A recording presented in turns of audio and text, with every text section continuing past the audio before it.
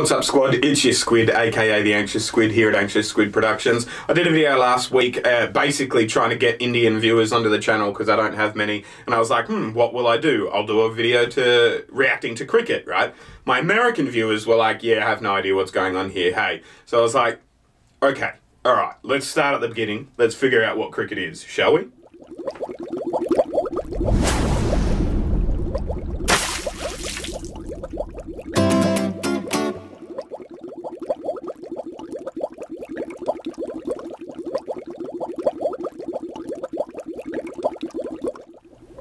Thanks for your patience in between uploads. As always, guys, please do me a solid. Hit that subscribe button. I'm trying to get to 18,000 subscribers by the end of 2021. Can't do it without random folks like you who stumble across my content, decide they like it, and they want to see more of it. So yeah, do me a solid. I've got two videos for this reaction. One's what is cricket? Get to know the sport. And the other one is Cricket Explained. So we might be doubling up with explanations, but yeah, let me know in the comments section if there's anything that's not answered. I've been playing cricket. I'm 30 years old now. I've been playing cricket since I was 4. I've only missed about 3 or 4 years total because I've been in America for 2 and I was traveling for 2 others throughout my life. But yeah, I live and breathe this sport. So let's get into it. Hopefully it doesn't get demonetized. We'll see how we go, shall we? What is cricket? Cricket is a sport that is played by millions and loved by billions of people from all corners of the globe. Cricket has been played for centuries, with the first international match occurring way back in 1844. From that time, it has continued to develop into the vibrant and exciting modern game that is played today. Cricket is a bat and ball sport that involves 2 teams with 11 players on each side. The aim of the game is to score more runs than the opposition.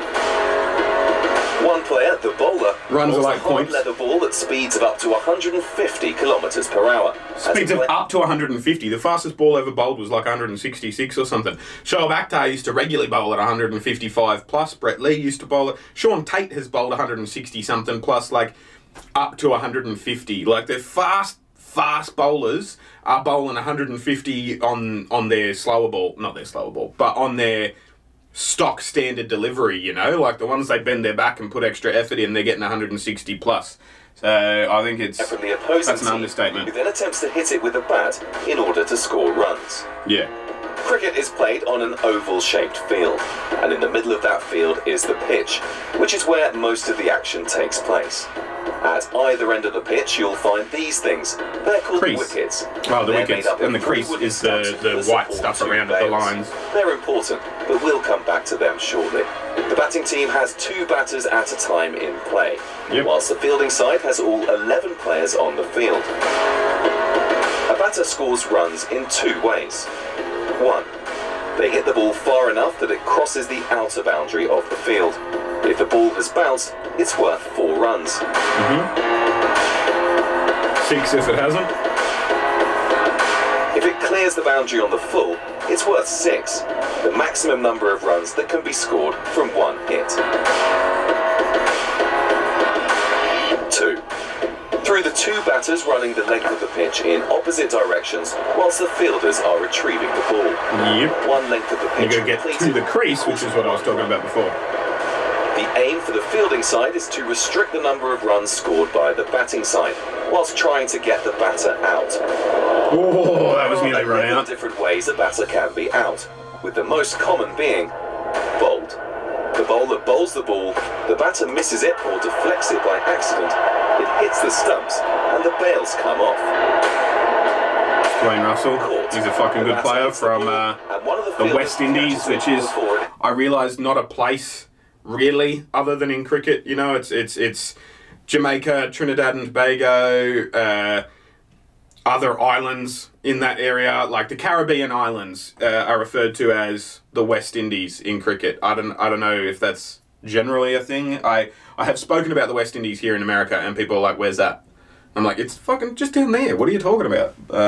It's the ground. That's a fucking great catch. Wicket, LBW.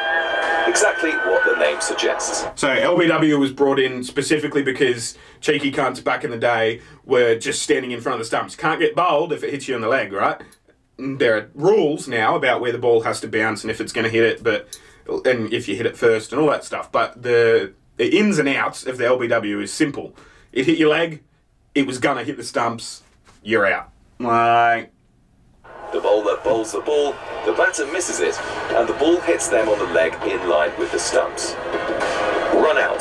The batter hits the ball and runs. Low-key, one of my favourite ways retrieve the ball and throw it to get someone out. Before either batter has reached I'll shut up and not speak over the explanation. Run out. The batter hits the ball and runs, but the fielding team retrieve the ball and throw it to the stumps before either batter has reached the other end. You can catch it and hit the stumps as well. They leave the field of play and another teammate replaces them. Once all the batters on a team are out, the sides swap, and the fielding team then have their turn to bat and attempt to beat the overall score set by the first batting team. Makes sense, right? But pretty simple. The winner is the team with the most runs after both sides have batted.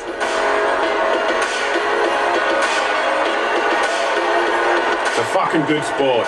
Much like baseball, lots and lots and lots and lots of intricacies, ins and, you know, you can do a whole video on the way someone holds the ball when they throw or bowl. You can do it, there's lots of different types of bowlers, lots of different types of balls you can bowl. Also cricket.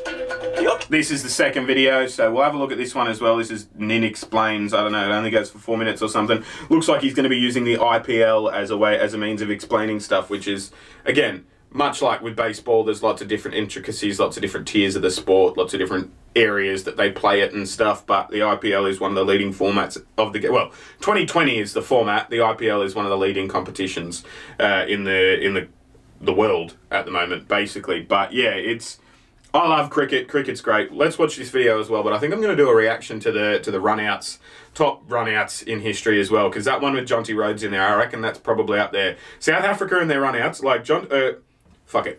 We'll go into the run-outs in the run-out video, but yeah, let's learn more about cricket. Opposing team.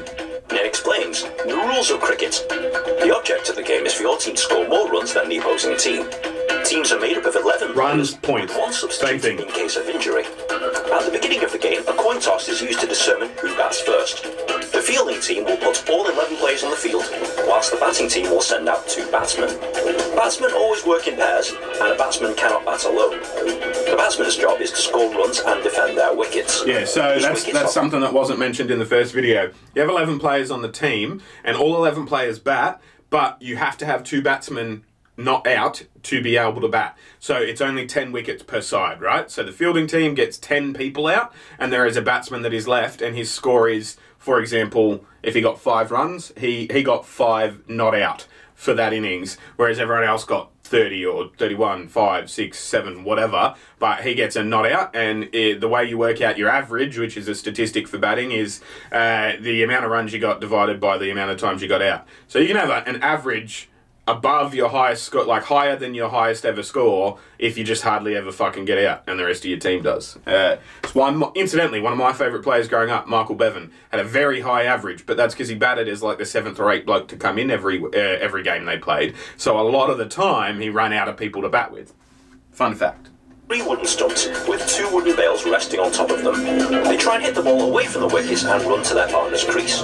If a batsman hits the ball and both men safely run to the opposite crease, this scores 1 run.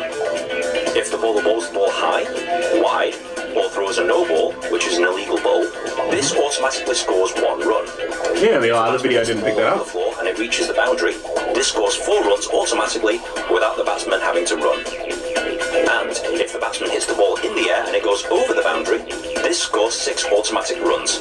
This is the highest scoring play. That's what the umpire does. That's the symbol for 6. It's the job of the fielding team to get the batsman out of the game. Chopped on. The fielding team can designate specific players to bowl the ball towards the batsman. To bowl a ball must be bowled over on and be within the channel of play.